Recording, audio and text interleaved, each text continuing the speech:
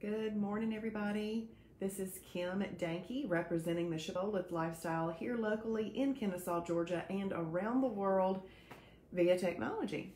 And I am coming on here for our morning motivation, daily devotion, and fun focus. So I do hope that you join us live this morning. We are 4 days in to the 2022 edition of the Game of Life, and I hope that you are playing along with me. When you hop on here this morning, please say what type of Shibboleth day you are having and where you're watching from. And good morning. I'm having a Shibboleth IMF day. IMF stands for intermittent fasting, and it's not this big scary thing that people think about. If you go at least 12 hours without eating, and that can include your overnight sleeping time, then you can call it an IMF day. I typically get in about 16 a day, but that's just what has worked out for me. Now, did I start off that way? I did not. But in April, it'll be 3 years for Shibboleth, so you tweak and learn and adapt, and you start new things that become part of the fabric of what you do. So hop on here and say what type of day you're having. Now, if you are doing the 21-day challenge, we are on day 2, and I hope that you had a perfect day 1. And this is what I'm going to say right now. Don't give up. No matter what, don't give up. You may say, I can do day 1 and day 2, but day 3 is hard. If you've ever said anything like that, recognize it, identify it, and beat day 3 or whatever day it is for you. Beat it, okay? So we're going to do those 21 perfect days to jumpstart our self-discipline muscle. So I had a perfect day yesterday, and you know how we are so blessed when we see that weight drop like that with Shibboleth. And when we don't see such a big weight loss, we're kind of disappointed. But I was 143 yesterday. I lost 1.5 pounds yesterday. You know, I'll get a little greedy. I wanted to see 140. I wanted 3 pounds to be gone because it happens a lot of times, but it didn't happen this time. So what I told myself, coaching myself, is you've got 21 days to get this off. You got 21 days. There's no pressure. You know, I just took the pressure off. Me saying, I'm in for the long haul. Let's see what happens at the end of 21 days. See, I just coached myself with that. I know the truth. That'll be off way before then. But I gave myself the freedom of that time and that calming down and starting to add the patience in as well. So yesterday, I gave y'all 3 words that were the names, titles, and attributes of the Father, Son, and Holy Spirit. Did anybody use those yesterday? I actually did. I was driving to an event that I didn't really want to go to. I always enjoy the events when I get there, but sometimes getting there is the thing, but I had to go. And all the way there, I don't know what I was talking about, but I said the 3 words. So it was so fun to have pulled something out of the Shibby show yesterday morning and use it during that drive yesterday afternoon. So yesterday's words were Abba Father, abiding, and able. Today's words, it's a twofer today. Abounding and abundant. Abounding and abundant. And these are in alphabetical order, so we're going to do all the A's first.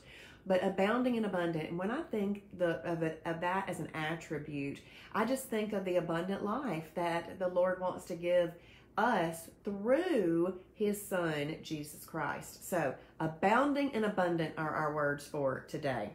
And you know what I was talking about last night in class? We were going over the word portion. And when I say portion, you say what? It's kind of like a cheer. When I say portion, you say, so I want to see if y'all can say it. See, I'm gonna wait for a second. I'm gonna read who's here, and we'll go back into that in just a second. Let's see. Hey, Melanie, good morning from Royston, Georgia. Chris, good morning, Jacksonville, Florida. IMF day, down 0.6. First day of the challenge. That is awesome.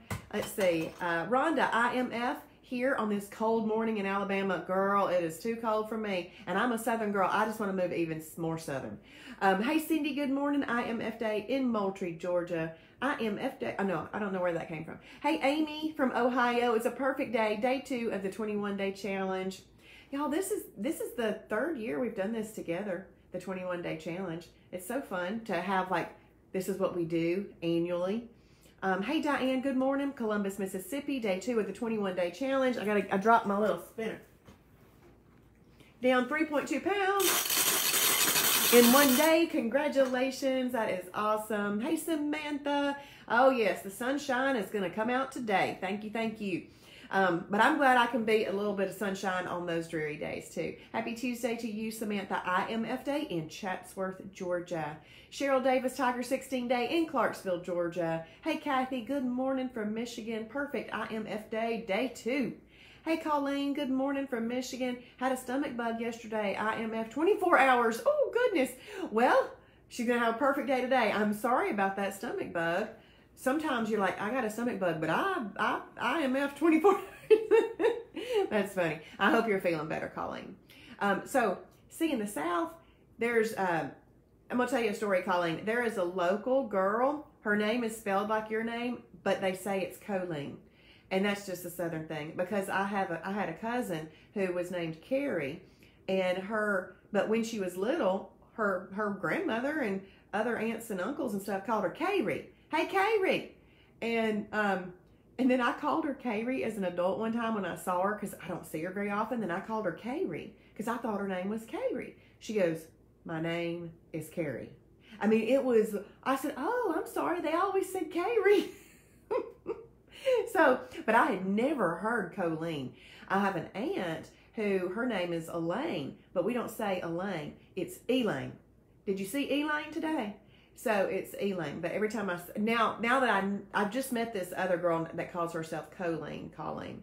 But yeah, day 2, Karen, way to go. Awesome. Hey, Lynn, good morning. 21-day challenge, perfect in Temple, Georgia. Hey, Alicia, IMF Day in Fort Oglethorpe, Georgia. Shanda, hey, Shanda, perfect day in Santa Rosa Beach, Florida. Michelle Harper, good morning. IMF Day, watching from the car, Carrollton, Georgia. Hey, Julie, IMF Day. Julie from Indiana, day 2 of 21. Sharon is doing 21, day 2. Awesome. Hey, Andrea, good morning. Perfect day here and down over a pound from yesterday. Yay! This program is amazing. It really, really is. Thank you, Chris. Abounding and abundant. Today, as you're just living your day, say, Lord, you are abounding and abundant. And if you can start adding the other words that we use, Abba, Father, able, oh, forgot it. What was it? Abiding. And we add abounding and abundant. Just let those attributes flow through your mind and your heart today. Let them flow off your lips in praise. It'll be fun to learn these new words this year. Hey, Lynn. Oh, yes, that's right. That's right, Lynn. Yes, abounding and abundant. Okay, I see it. No, I know you weren't in class, but I knew that y'all would say like a little cheer. I say portion, you say control. We'll get back to that in a second. Hey, Kathy from Rockmart, Georgia, down 6 pounds and minus my insulin bedtime shot. Kathy, oh, what a blessing. Congratulations. That is awesome. Hey, Sharon, good morning. Hickson, Tennessee. Hey, Angelia, Western North Carolina, having an IMF day. Oh, yeah, it's funny, and it really should, Colleen, it looks right to me, so I don't know how it's Southern accent is what they're doing down here, and they are placing the emphasis on the wrong syllable. Let's see, Uncle Byron named Barn. Yeah, I got it. Okay, I just said it that way. We're crazy. All right, Chastity, 21-day challenge. Just took new updated pictures, and man, that is humbling. Yeah, it is. But you know what? It helps us because we can look back after the 21-day challenge and say, look what I accomplished. So they're very important. I'm glad you did it. Hey, Amy, perfect day from work today. Down 3 pounds. Awesome. Congratulations. Hey, Belinda, good morning. Good morning. Thank you for sharing, Diane. Thank you. And there we go. Sharon's got it. I say portion, you say control. But I want to put a new spin on that. Who is our portion? In the Bible, who is our portion? Who's our portion?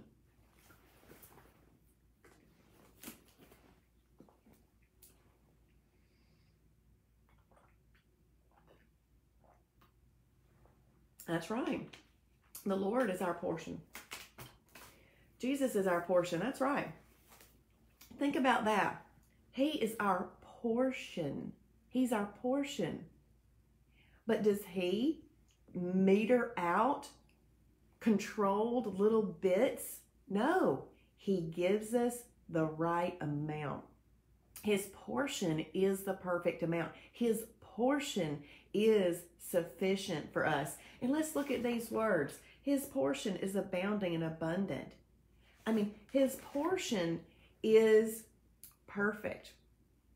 So when we think about the Shibboleth shield and how that has been put together for us to live by each day, when we get down to portion, I think that we should think instead of control, which we're used to thinking. And when we say portion control, oftentimes we're thinking these little meanie amounts and it's just so little and we have to meter out every little thing. Well, we do, but but it's sufficient. That's where I wanted to get to.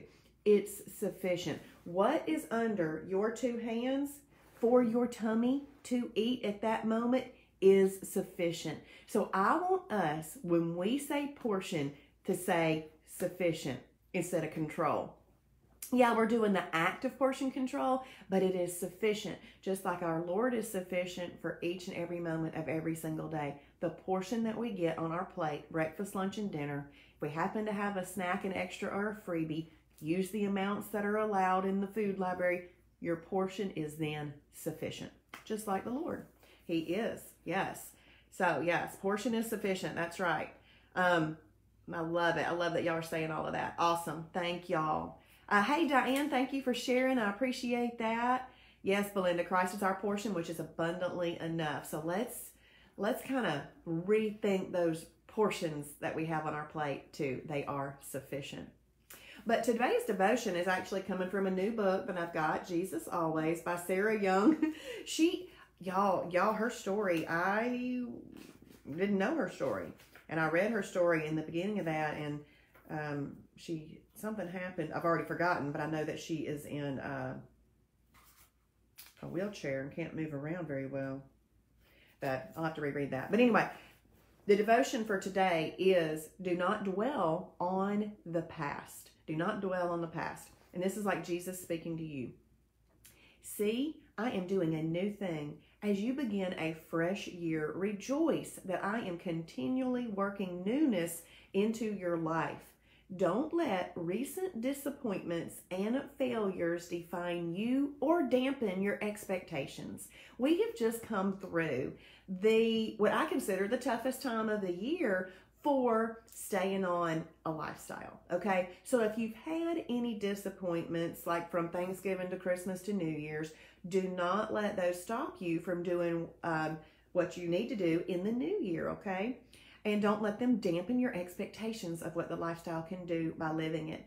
This is the time to make a fresh start. Isn't that lovely? A fresh start, a new game of life, the next edition. I am a God of unlimited creativity. Expect me to do surprising things in this year that stretches out before you. Today is a precious gift. The present moment is where I meet with you, beloved. So seek my face throughout this day I have made. I have carefully prepared it for you with tender attention to every detail. I want you to rejoice and be glad in it. Who is singing the little elementary song right now? I love that song. Search for signs of my loving presence as you journey along the path of life. Look for the little pleasures I have strewn along your pathway, sometimes in surprising places, and thank me for each one. Your thankfulness will keep you close to me and help you find joy in the journey. So I think that was a great devotion, obviously, for the beginning of a new year. But us beginning, if, some people needed to get restarted, that type of thing, got to have all that positivity. Let's let that past go. Even if it was yesterday, let's let that past go. Let that recent past go and boom, just move forward. Because working the Shibboleth lifestyle in your daily life results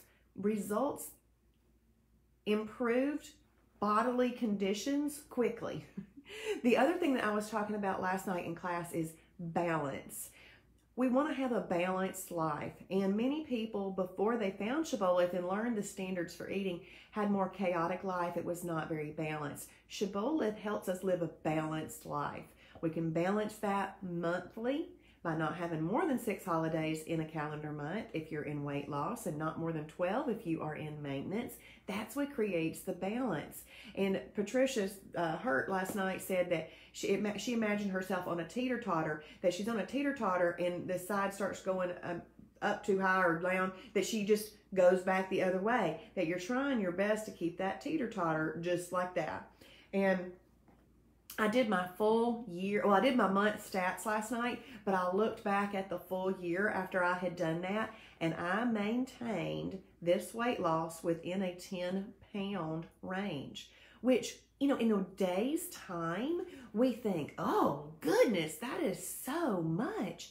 But if you look at it over a year's time, maintaining 10 pounds within 10 pounds is amazing. It actually looks like a straight line on a graph almost if you do that. But if we were to gain those 10 pounds every year, then we don't get rid of them. That's when we end up in a spot where we want to turn around and go the other way, okay? So look back at your stats for the year. See where you've been, because we want to live a more balanced lifestyle when it comes to food, not a chaotic one. So the verse for today is Isaiah 43, 18 and 19. Isaiah 43, 18 and 19. And I love the book of Isaiah. Anytime they give a reference to Isaiah, I'm like getting in there. I love Isaiah. But forget all that.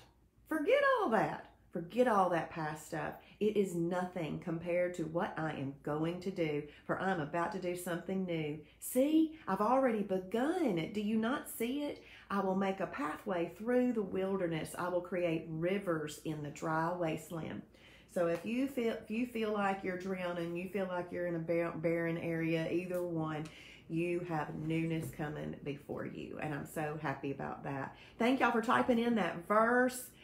Yes, we want that balance and everything. Come here, Daisy wanted to say hello. She jumped off of her little bed over there by the window and came over here to me. Didn't you? She's so cute. Look, you want to say hello to everybody? Say hello. She's like, no, I don't want to say hello. I just want to be here. Hey, Marla, good morning. Good morning. So glad that you are here. Okay, well, we're going to hop off this morning. What's going on Planet Shibboleth today? Not much. Y'all just live the lifestyle, okay? Live the lifestyle. Yes. Look, Robin says, hey, Daisy. And Chris says, hey, Daisy. Oh, and there's Amy saying, hey, Daisy. Awesome. Thank y'all. Thank y'all. Travis will get back to doing his classes in the, he's soon. They've just been taking a break. They work really, really hard, and it's okay for them to take that break. I had somebody message, thank you, Roseanne. I had somebody message me yesterday saying, are they okay? I'm like, they're fine. They're fine. I just talked to them today. But, sorry, a message came through. But they're doing fine. He'll get back to his classes and everything. And in the meantime, you know what? Let's just show ourselves that we can do this Shibboleth lifestyle no matter what. No matter what. Yes, they're totally fine. They are. And they'll get back to some regular classes and stuff like that. What else is going on? Nothing. Share Shibboleth with people, y'all, and let's help save some lives, not save lives, Jesus saves lives, improve some lives, improve some health conditions and all of that. All right, I could talk forever, but I'm going to go. So I will see y'all in the morning for the Shibby Show. If you have not journaled your day, please go ahead and journal it. There we go. You big yawn, Daisy. And then if you're watching on replay, hey, please type in #Shibboleth for his glory. All right. Bye, everybody.